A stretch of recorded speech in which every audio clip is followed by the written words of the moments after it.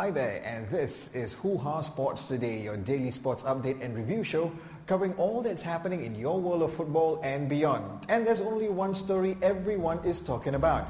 Carlos Tevez's refusal to take the field during Manchester City's Champions League clash against Bayern Munich this morning. And his manager, Roberto Mancini, has finally hammered the nail in the coffin, publicly stating that Tevez's time at City is over. For this, I'm disappointed. Because it's Carlos. If it was another player, maybe. I think that this can happen in a top club. That one player refused to go in to help his teammates in a match important like tonight. But I want to do one question. You think that in Bayern Munich one player can do this behavior, can have this behavior? In the Milan, in Manchester United? No. This is the answer. If one player earns a lot of money, play for Manchester City in a Champions League, he has this behavior, for me, he can play. Never. Just like Mancini said, I haven't heard of any player refusing a manager's instructions to take to the field, let alone someone who earns £250,000 a week. And that's the same sentiments echoed by many City fans.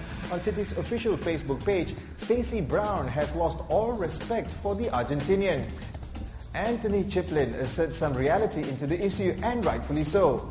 What would happen if your boss told you to carry out an important assignment in the last 30 minutes of your workday and you refuse to do it? You ain't coming back to work the next day or ever, son. And I feel the ultimate comment came from Elaine Gary.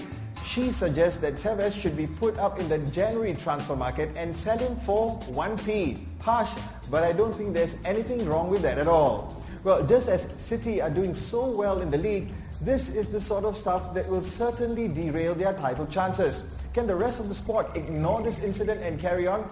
Here's a look at what they are up against in the next couple of weeks. After the Blackburn game this weekend, there will be a break for the Euro qualifiers. Hopefully Mancini will be able to bring order back in the dressing room, because after that, it's Aston Villa, Villarreal in the Champions League, and what many claim to be the title decider, it's United at Old Trafford on the 23rd. I'm with Elaine Gary. Put him up in the transfer market and sell him for 1p. That will certainly send a message to all the other divas in football. There is no one greater in a football club than Sir Alex Ferguson.